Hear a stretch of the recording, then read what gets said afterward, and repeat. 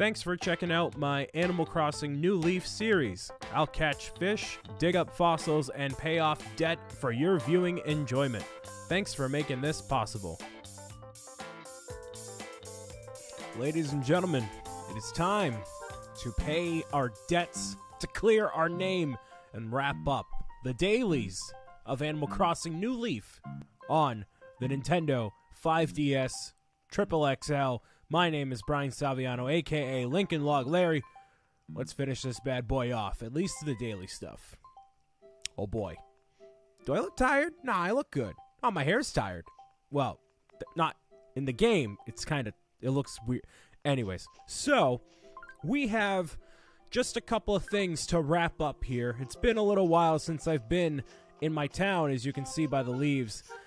I think it's been over a month in real life time. So, that's going to happen, unfortunately, when you are not in your town for a long time. That sort of stuff is just going to happen. All of your weeds will come back. You're going to have a lot of stuff you got to maintain if you go without being in your town for a while. So, the first thing I want to do is pay off our debt. Now, how much do I have in here again? I have, a lot of money. I'm going to withdraw all the money.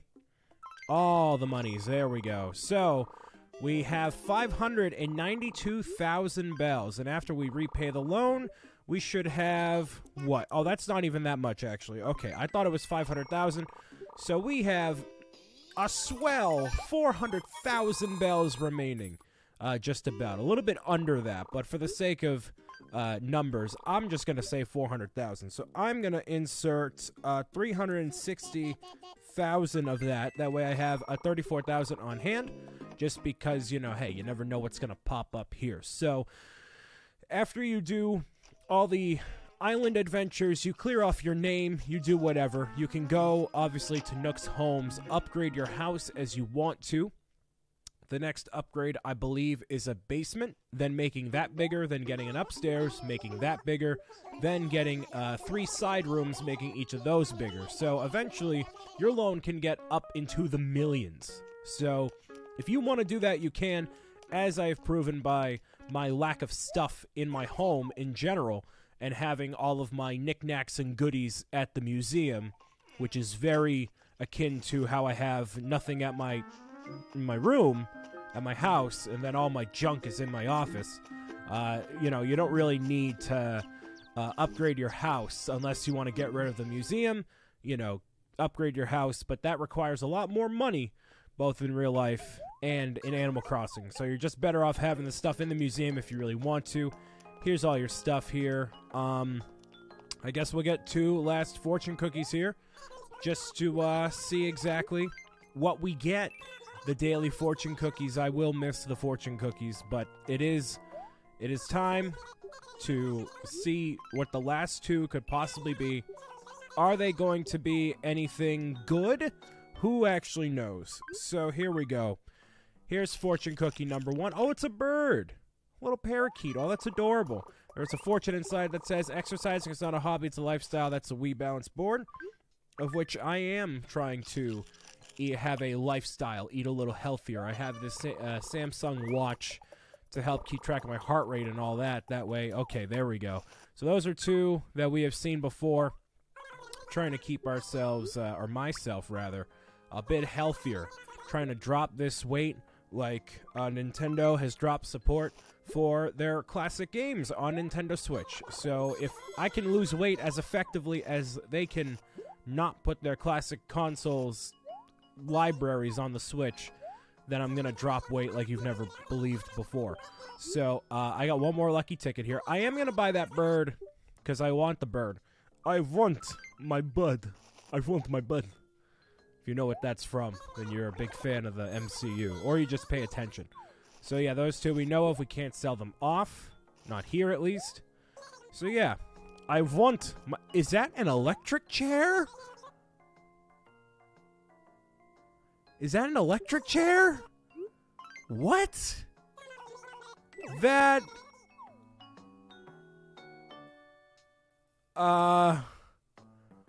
What?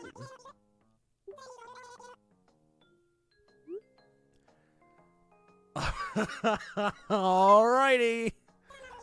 Alrighty then. I'm gonna buy that. Wow. Wow, that's a thing. Wow, it's a lab chair. A lab chair, all right. Yep. Why am I trying to dig there? Wow. That's a little something something. All right. I don't know what possessed them to do that, but sure. All right. So here's our designs, none of which I care, because it's not anything Nintendo related or anything I would wear otherwise, so I'm just going to forget about it, and then nothing else. Oh, there's a 1-Up hat.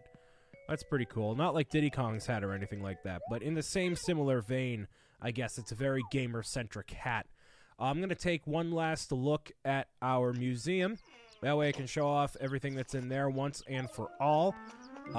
We did not end up getting the shovel.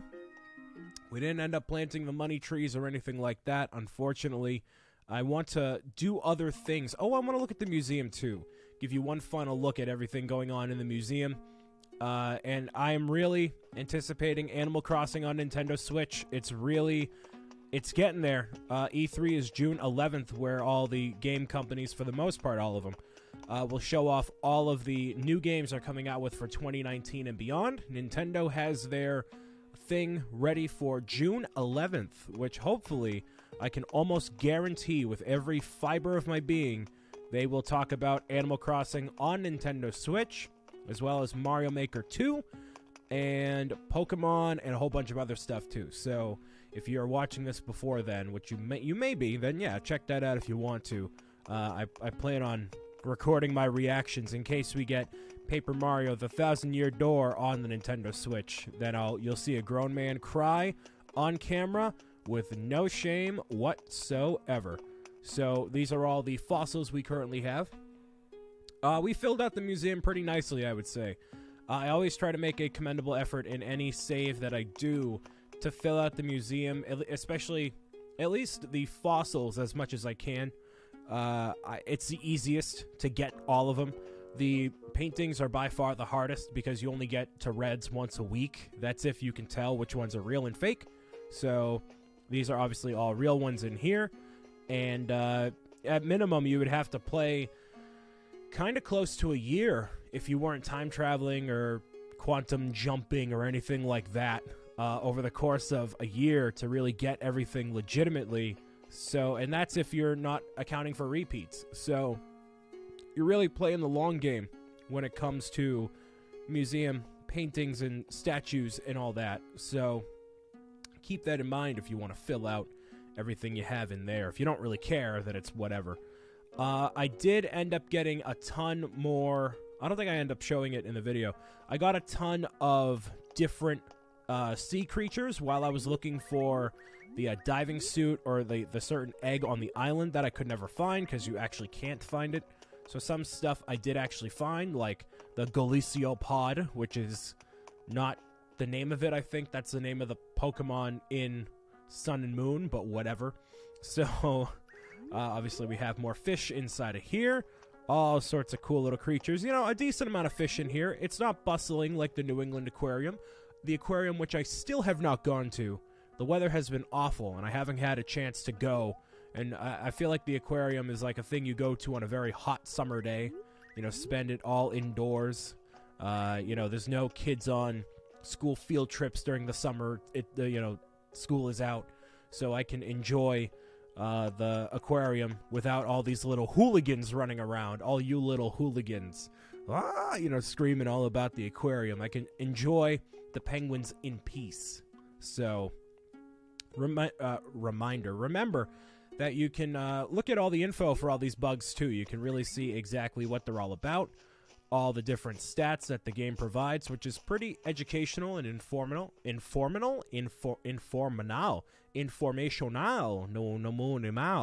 So yeah, we have not as many bugs. I'm not a big bug person in general. I kind of hate bugs just a little bit. So I don't really care. Fishing is by far more entertaining for me than catching bugs.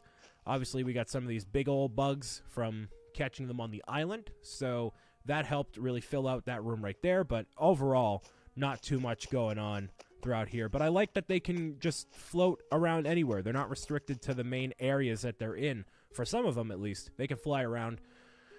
And I really hope they continue that for future the next game as well. Just have things more interactive, you know, not have everything restricted to the one area, you know. And that, what is that? That is a suitcase? What is that? That's a thermohydrometer? Hydrometer. Why on earth would you want that in your, what does it do? What does that even do? I'm kind of curious. I kind of want to look that up, actually. I'm going to look that up right now because YOLO. Let's see. Thermohydrometer. A thermohydrometer is useful for the measurements of humidity. Humidity is a representation of the concentration of water vapor in the air. So that actually is useful for a museum, which is why it's there. These are all the Nintendo items we've accumulated so far. So, pretty good variety. Lots of Mario, lots of Zelda, some Pikmin. Much more Pikmin than I wanted, but whatever. And then, obviously, Nintendogs. So, we didn't end up getting the whole Samus set either, unfortunately.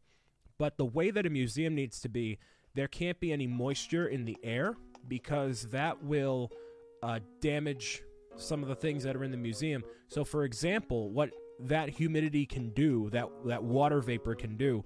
So on the background here, it has, since it's not there anymore because it fell off, I put up like sticky things to the wall, and I put all sorts of fan mail on there, and it's attached by this corkboard. So corkboard, I put sticky things on the back, attach it to the wall, so it's not like nailed in or anything.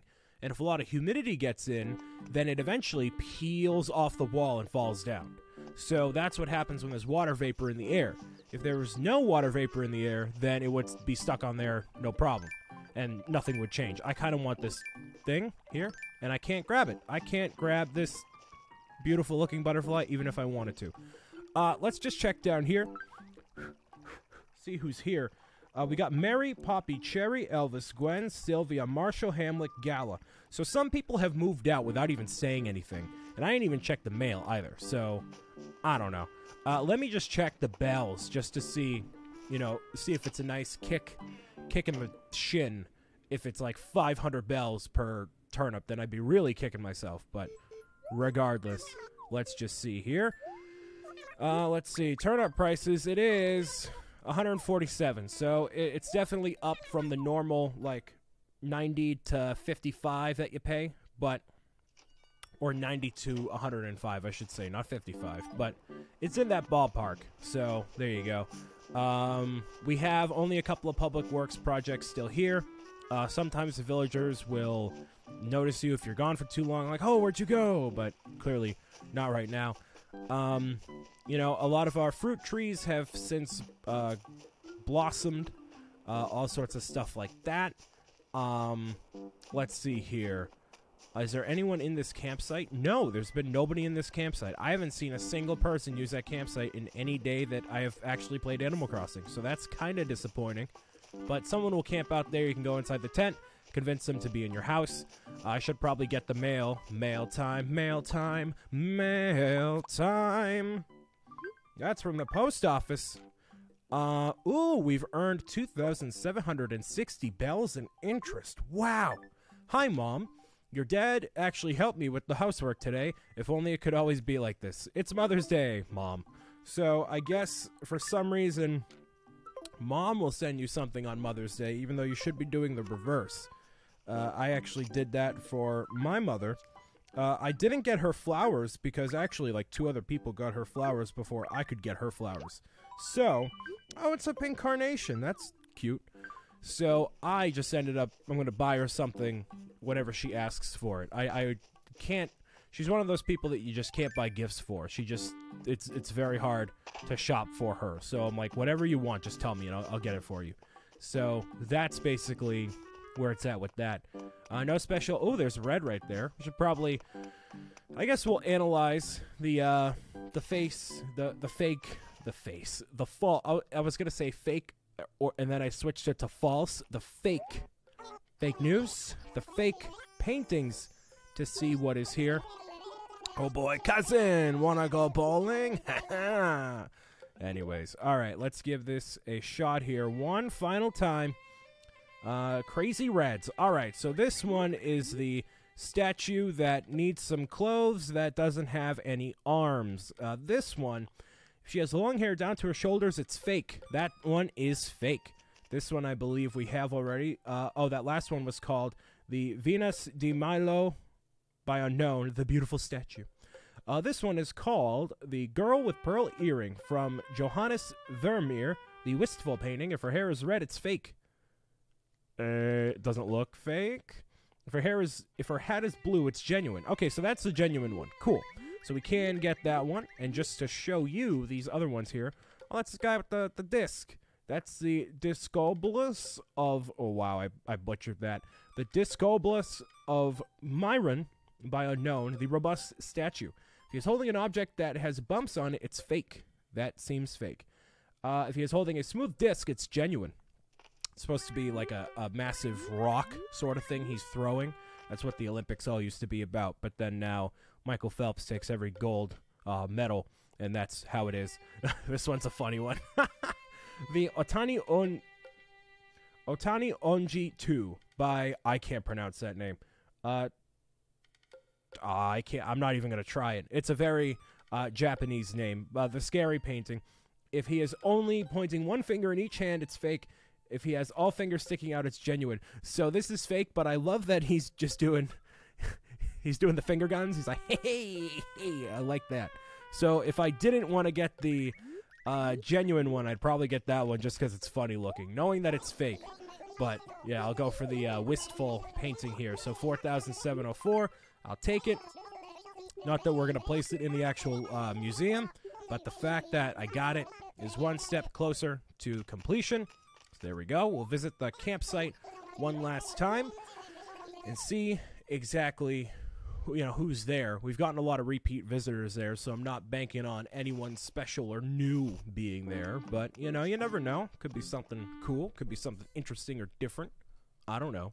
I just live my life and try my very best. You know what I mean? You know what I'm saying? Oh, so this is Jingle. Jingle Bell. It might as well be like Christmas right now. It's been raining for a month straight in New England. Oh boy. That's a lot of Christmas, and it's May. So nope, I'm going to leave. So this is the thing. We have done everything in Animal Crossing as a daily endeavor. Okay? There's nothing else that is relatively interesting for us to do as, the days go on. Between April and October, there's nothing that really happens for, like, special events or anything like that. All the different events we've kind of already done, so it's kind of like, all right, whatever. Let's see here. So what are the other events that we didn't end up... So the list of events are Festivale, Bunny Day, April Fool's Day, Halloween, Harvest Festival, Toy Day, and my birthday. So we covered about half of those. Now, this entire playthrough, I've wanted to do Animal Crossing 100% legit and not skip days and whatnot. For the most part, I did that. However, there's a movie that just came out recently, and I managed to engineer the technology to get that working in Animal Crossing New Leaf. A little movie called Avengers Endgame, okay? If you haven't seen it yet, this is your fault. Spoilers. So, they use the quantum realm to go in between different areas of time to deal with the Infinity Stones. And I have found a way within Animal Crossing to time jump.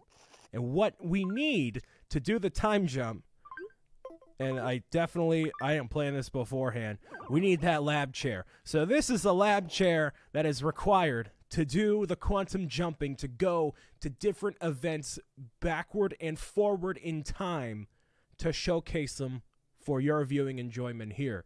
So that's what I want to do. I do want to showcase each of the events I didn't get a chance to cover before Animal Crossing on Switch comes out. So, if I'm going to be going into the quantum realm, I need a quantum suit. And I managed to find a spare quantum suit in the background of I don't know where. But it looks really good. And I'm not saying I made it, but I definitely did. And I think it looks great. So in order for us to go to the first event that we haven't covered, which is Halloween, we need to jump into the chair and figure out what's going on. So I don't know if this will work, but let's jump into the chair and go to Halloween.